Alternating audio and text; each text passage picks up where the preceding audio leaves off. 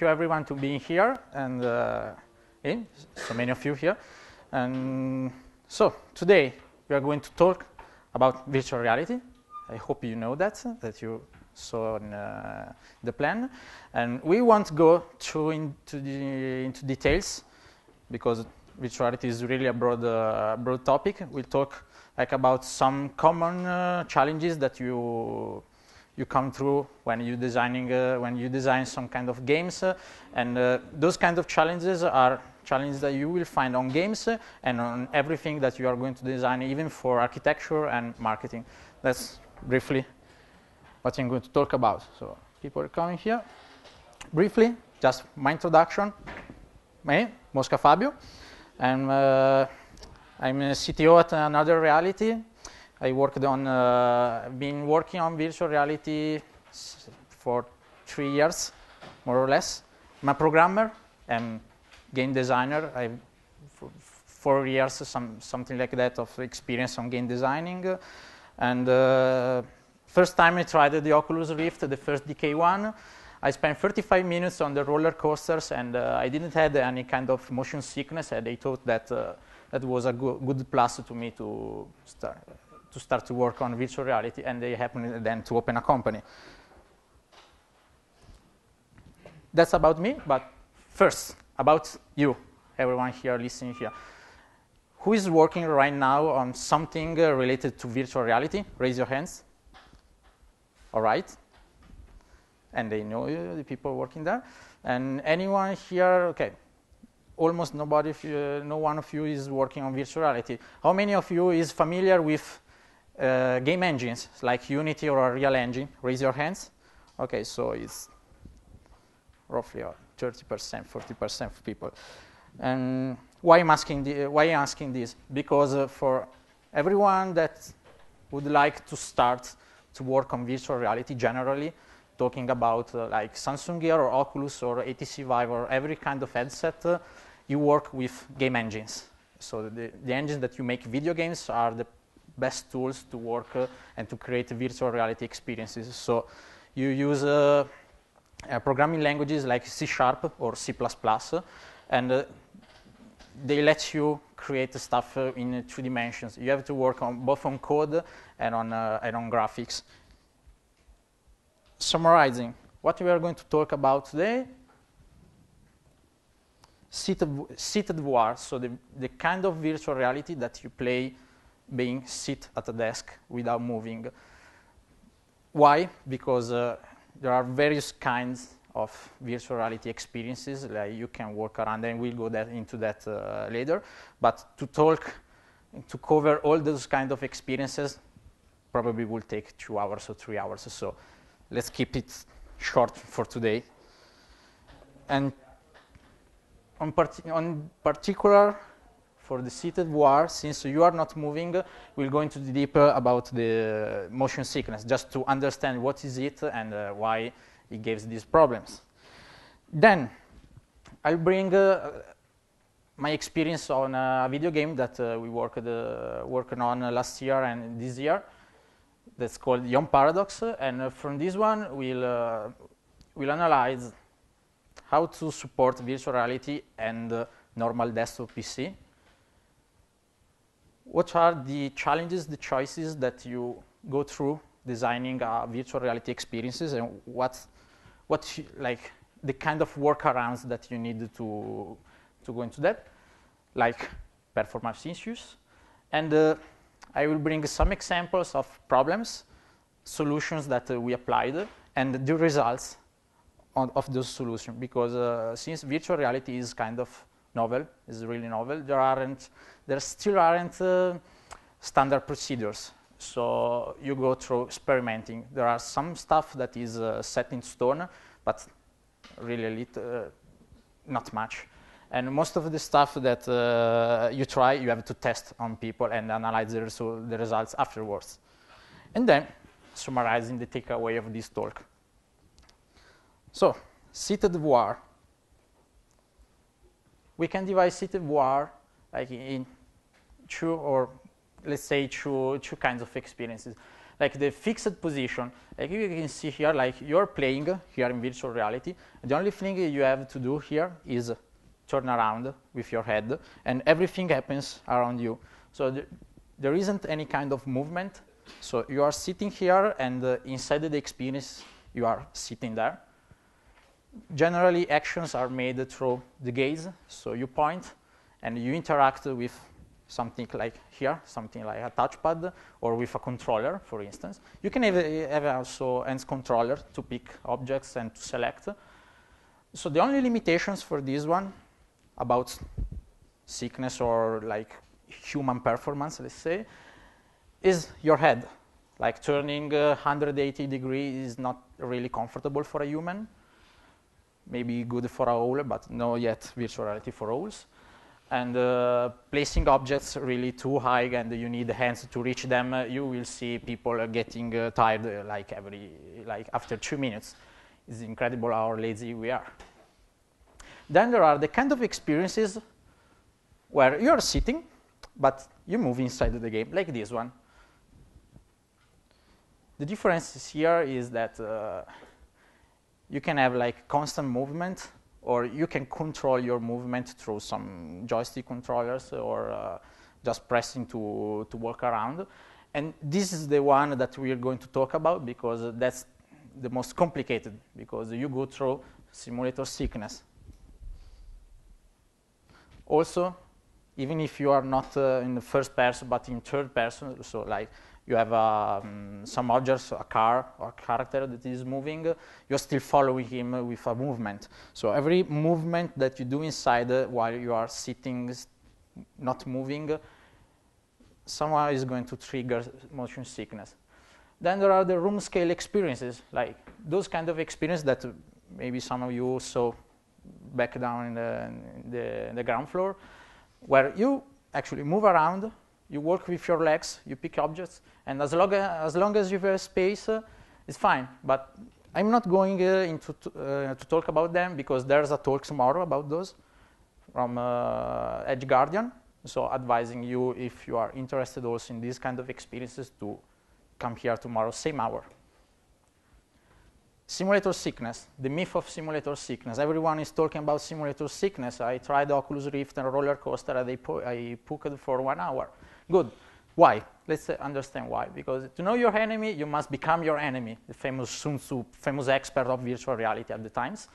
And what's the problem here? Like human specification. We like specification as a programmers usually, right? How we understand how we are moving through our eyes, visual clues, through the vestibular system. So like you have this kind of system into your ears that understand accelerations, that even if you have your eyes closed, but you are on a roller coaster, you will feel that you are moving quite. And of course, body sensation, like you feel with your feet that you are touching the ground and you are like moving forward. Normally, like every day, those three systems agree. Like if I see myself moving forward, my ears feels that I'm moving forward. That's how it works, and it's perfectly good. What's the problem? The problem is that, like you have car sickness, like virtual reality sickness, simulator sickness, or plenty of names about this kind of sickness, since you are sitting down, not moving, but you see something moving, your sensors, those three sensors specified before, do not matches. So not matching for our evolutionary system that is still bound to the Stone Age for like human body, like technology advances, like every year new specification. Humans takes 1,000 years to evolve. And the problem is that our body thinks that we have been poisoned because we eaten some mushrooms, something really dangerous. And the natural reaction is to like sweat, puke, and that's where nausea comes in. If you happen to try virtual reality and you start to feel sickness, nausea, it's not going to disappear magically while you are playing. It's best to just stop for a while, rest, and then come back. So until those are not in the market, and those have been announced like 3 years ago, and they are still not ready. We need to work around those human specifications. We need to use some tricks. What kind of tricks? Electric signals to your ears, for instance. Maybe not. I don't know if you wanted to fry your ears yet, and those headphones are not out in the market. They are just some kind of research. So we work like on the design, on the application design, and like the code. How?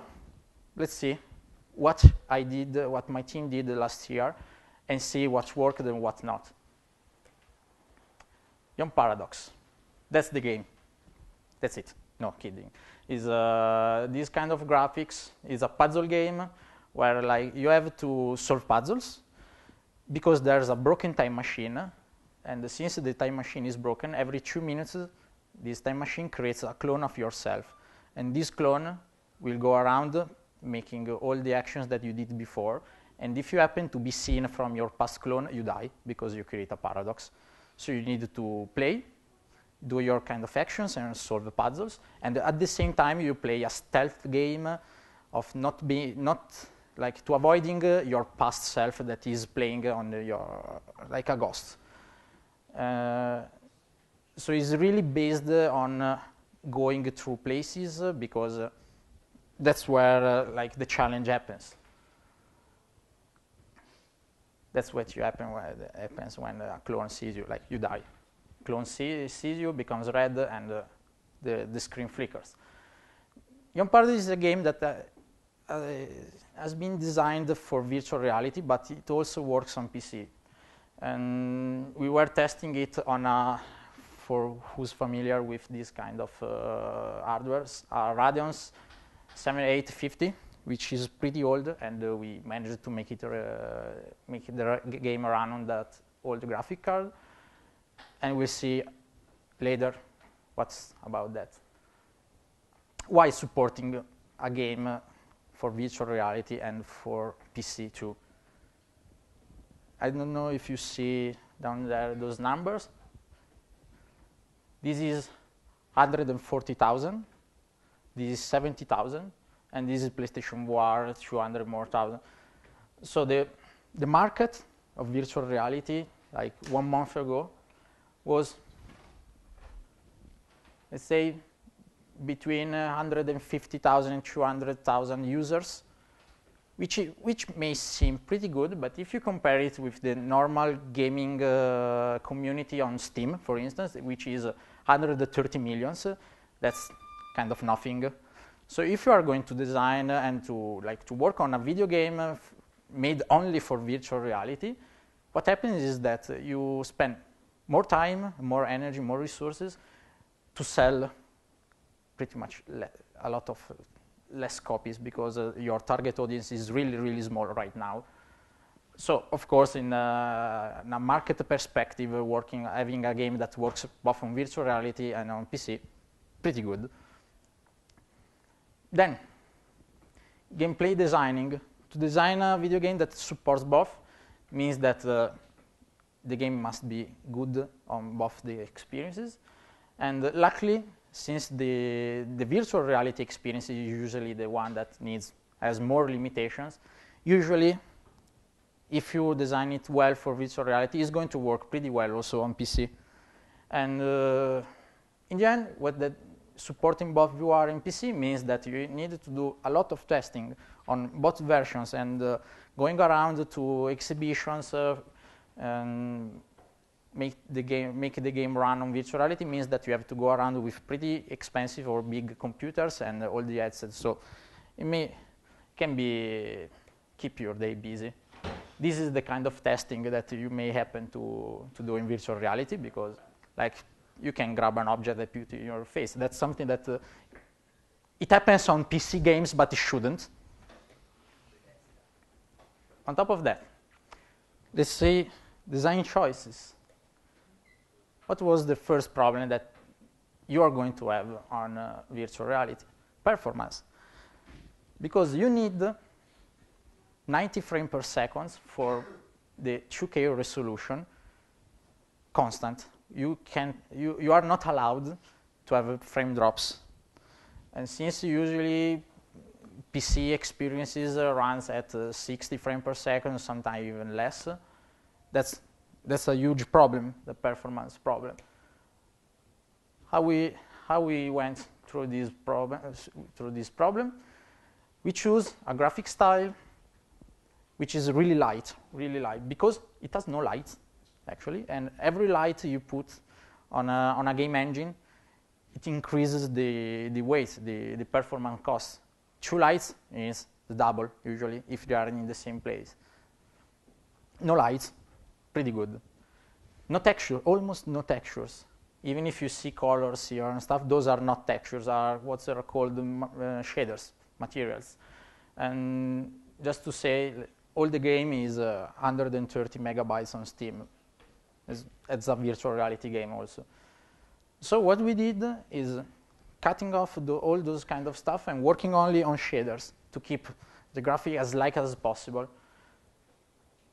We started from Tron, because Tron in the 80s pretty much understood this kind of graphics, and seems that worked pretty well.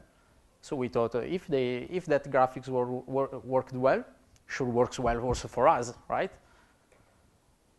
And we went from this to this, and this is lighter than this one. Take less performance, this one.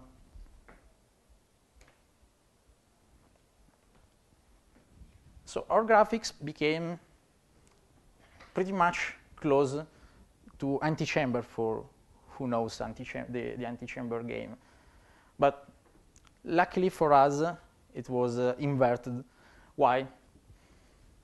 We thought that going through darker colors is better for your eyes, because like if you look at the sun or for too much time, or to a white screen, a completely white screen, like this is a strong light. Now imagine having this one with like a white screen 1 centimeter to your eyes. I play it after like 30 minutes, you're going to have some tears going down. So it's better to keep the color darks. It's not really a huge problem, but you know, it's a bonus to make the player play longer. Player plays longer, player satisfied more. Good reviews for you. Results on this one. The aesthetic choices from a constraint became like a strong point of our game, because going through this kind of design put us in this kind of challenge that ended up in a particular, let's say, in a particular style that no one had before, beside Antichamber, but in the different colors. And also, since the graphic like reminds of Tron, we had plenty of players that playing the game without the headset and without knowing if the game was for VR. They came out asking me like, "Is this game for virtual reality too? Because I think it will be nice. It seems made of VR." And I was like, "Yes, it's made for VR." Like, thank you. All right. Second problem. Locomotion sickness, right? I talked about it before. That's a huge problem, because the game was designed to to be played at the PC without requiring people to have a large playroom. And I couldn't use what is called the teleport system, which is a pretty common standard in virtual reality right now to move, because since you teleport, your body doesn't feel moving, so you avoid to have sickness. But since our design was based on clones that walks around as you did before, and you can happen to meet them, and that's where the challenge, the gameplay comes. We couldn't use teleport. We needed people to control as a first-person game and to work around with the controls. Solution that we applied, which is nothing really new, is something that you can find on plenty of guides even from Oculus Rift. For Unity, there are, let's say, the best practices is to avoid acceleration and use constant speed. And the more the speed matches the human speed, the better is it. And we used a system to turn your head that I'm going to deeper later. And since every kind of vertical movement helps you to feel more sick, or even this kind of movement like rotating, tilting the player inside the game brings a lot of sickness, we started to design the game thinking about we are not going to need any of these. So no kind of jumps, anything, just plain. More into the deep. I told you before we use a particular system to turn around. Let's see if the audio works, maybe. Okay, that was supposed to have the audio, but luckily it has not. And how it works, this kind of system. You press a button and you find yourself like teleported and turned by 30 degrees, like almost instantly. This may feel not natural at first, but what happens to our body is that our body is brought into thinking that he has like just blinked and found himself turned by 30 degrees. So while sometimes it can give some disorientation at first, it doesn't trigger sickness, because if you use a normal stick to gradually rotate and your head is not rotating actually, that's a major problem for sickness. Like sickness there comes pretty fast. So pressing just a button helps you to turn. Pressing the button like 3 or 4 times turns you 180 degrees, solving the problem of our head is not the whole head. And it comes out. Player understood pretty good this kind of system. Then constant movement speed without any kind of acceleration. If you saw the example before of the game like going around and flying, they have a constant movement speed. Since the vestibular system that I talked before understands only acceleration, you can also go. You can go around with going at 100 kilometers per second. But if that speed is constant, it's fine. Problem is when you brake or you accelerate too much. This is good.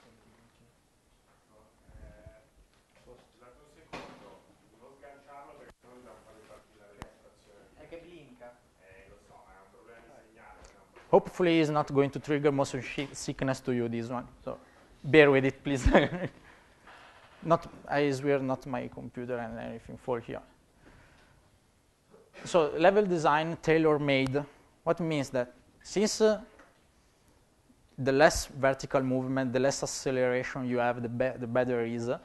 We avoided to design a game that needs you to jump, that needs you to have uphills and to crouch or to do everything. So like only one level, like only the ground floor, constant, everywhere.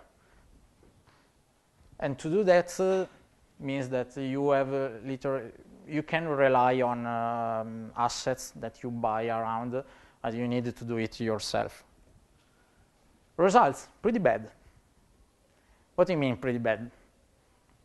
In expositions, in all the demos that we had, usually like on average of 100 people, 5 of them came out like stopping before, saying like, I feel kind of sick, maybe it's my first time, yeah. But the most of them were pretty fine, even after 15 minutes of playing. The bad thing is that when you go online, when you go selling your game, people leave you reviews when they are angry to you. So out of those people, we have some bad reviews because people felt sick, but we don't have good reviews because people weren't feeling sick. Because if people are fine, they won't write it. Oh, very good, I played the game, it's fine. But when they feel sick, they come immediately to write a wall of text saying that they couldn't go to work the day after or stuff like that. So keep this in mind. when designing these kind of experiences that requires movement, let's see if there is something else. No, okay. When designing these kind of experiences, think about if you go online to tell the people a lot that some of them, they are going to have some kind of sickness. Maybe even give them some choices, like you can have teleport or know what you are going through. Maybe you are going to avoid some bad reviews. Maybe. Another problem, user interface. Probably user interface is completely another talk if we are going too deep in that. So to stay light and summarize it, where you are going to show information to people playing virtual reality. Since virtual reality is like exactly your reality, you don't have a monitor or something as a reference where you can say, okay, put this number on the top left corner, because you don't have a top left corner. Think in your real life, where is your top left corner? Like you turn around endlessly to find this kind of corner. But you still need to show them some data. In our game, for instance, we needed to show them how many seconds were left before a time jump. But I can't print a label in front of them, following them forever, because it doesn't feel really natural, not really good. Solution is what is called diegetic user interface, which is like this one. And we made all the menus as a 3D content. All right, what is diegetic user interface? For who doesn't know it, diegetic is the kind of user interface that is integrated into your world. So, in your world right now, this one is a diegetic interface. I look through this and I see some information here. That's diegetic. In video games or in every kind of application, if you show like, how do you show what time is it? You can show like here, like this. Imagine this is a window, there's a screen. Or you can show a watch there with the time. That's diegetic. And if you do that into the game, it's pretty good. It's understandable. What we did is to place those hourglasses through all the levels. So player just walk around and he looks at the various hourglasses, understand that there's a time, the hourglass is moving, the sand is falling down, and that's a countdown of the time. It's understandable and is integrated into the world, so is more immersive. Menus. You have to show like pause menu or the standard menu. You can choose to have like normal textures, 2D icons, images and stuff, which is acceptable, it works. Or you can like go further and create everything in 3 dimensions with 3D modeling. Why? Because it means that if you have this kind of menu and you lean forward, like you can actually look at the back of the menu. So it feels really good. It feels really that everything has been taught and it works for virtual reality. Did it work? Well, except for those ones which are not 3D dimensions. At least they seem not 3 dimensions, so people weren't usually people do not understand that they need to step into those places to make stuff happen in the game. Usually it worked well. No one wondered actually what the hourglasses were, or at least they understood immediately that the hourglasses means something that was a countdown, and when the countdown comes to 0, they need to stay alert without any kind of explanation. And also, this kind of user interface works good, very good, also on normal PC, on normal desk, because when you are playing here, you just see the objects around, and that's the same. You do the work pretty much. Takeaway of all these kind of explanation. That's the takeaway, right? So what are your meatballs of today? virtual reality in games force you to find workarounds for performance. So, since you have to do that, try to think about how to make it a strong point. There is a video game which is called Budget Cuts, and as I said before, like teleport is a problem, like is a workaround. It breaks your immersion, like you teleport, you just click to go around. They made it something as a strong point where you can actually, since it's a stealth game where you have to throw knives to robots, you can like throw something like a ball that is going to teleport, but before teleporting you can see the point of view of that ball like inside, let's say, a sphere. So it becomes game mechanics, and pretty good job. Second,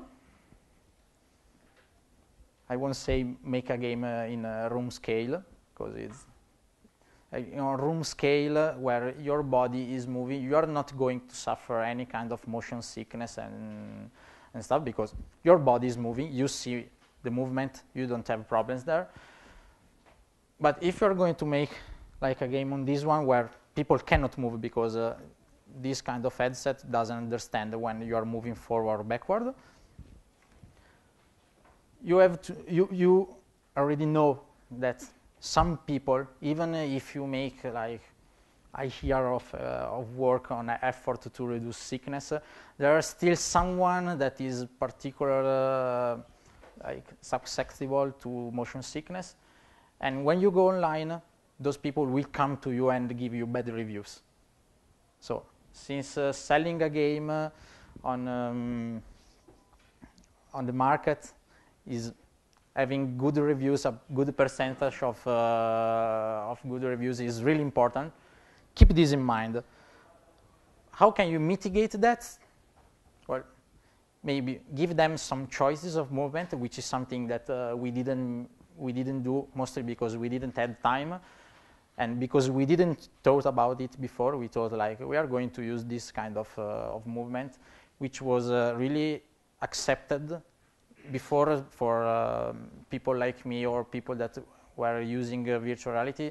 It was okay to be sick the first time because you need to get used to it.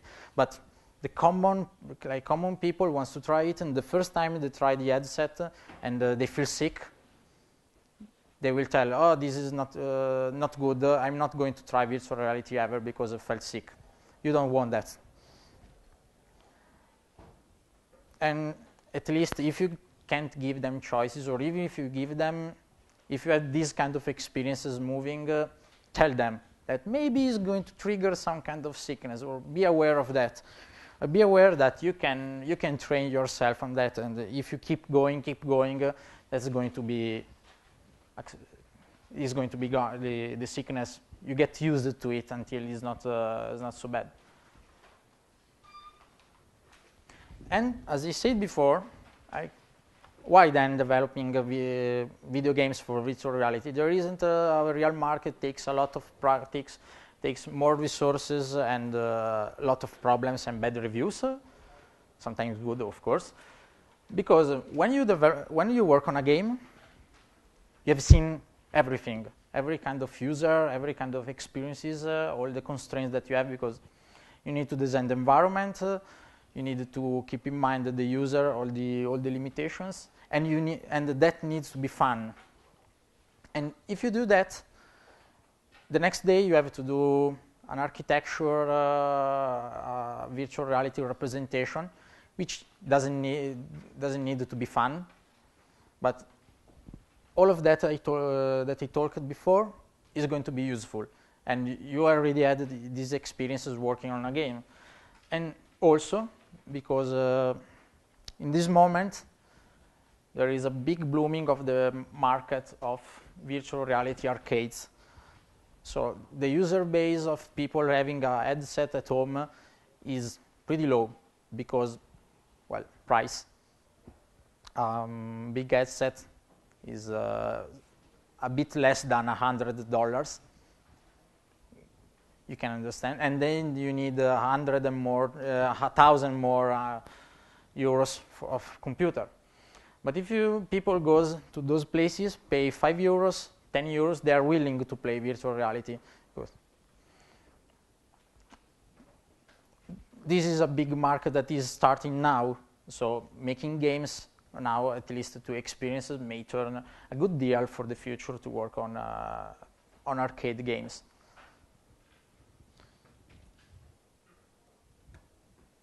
Now, hopefully, this talk helped you someone to start to study like Unity and Unreal and make some virtual reality games. And this was a photo of the actual international community of virtual reality like developers. It was a conference a few weeks ago, and I expected to see maybe some of you in the next year here or with some virtual reality stuff. So that's it. Thank you.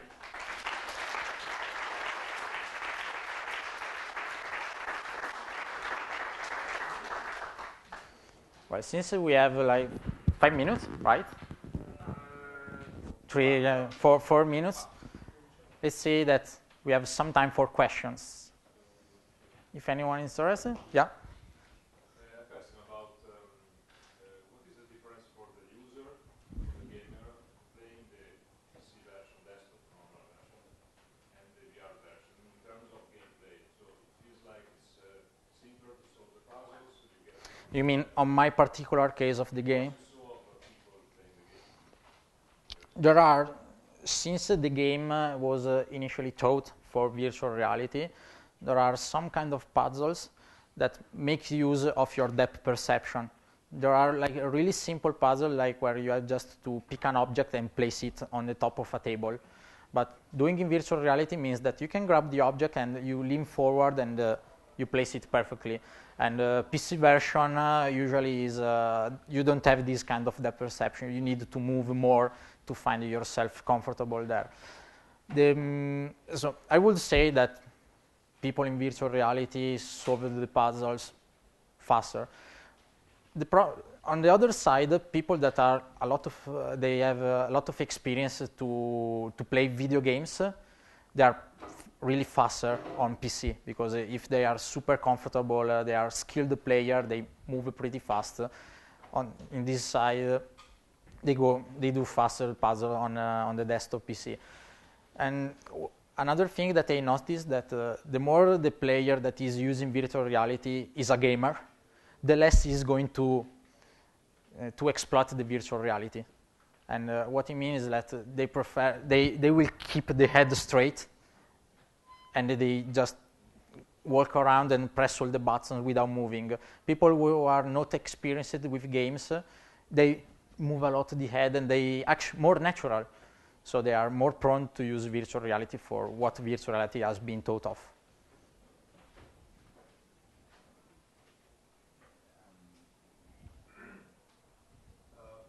At this stage of technology, is the speed in terms of frames, 90 frames per second, Yeah. must have its feature or in the trade-off between the speed and, for instance, the polygon density? You can't drop below 90 frames per second, mostly because if you drop it, like you will see, like, or at least you will feel the change of frame per second, and that's going to trigger more sickness. Maybe not immediately, but if you have a lot of drops, that's going to be like not good for the player. So the target for virtual reality is to keep the frames as stable as possible and 90 frames per second. Okay. Next, anyone else? We have still 1 minute, so we can have one question, or maybe one question more. Or you just gain 1 minute. So, question? 3, 2, 1. Okay, everyone is free now.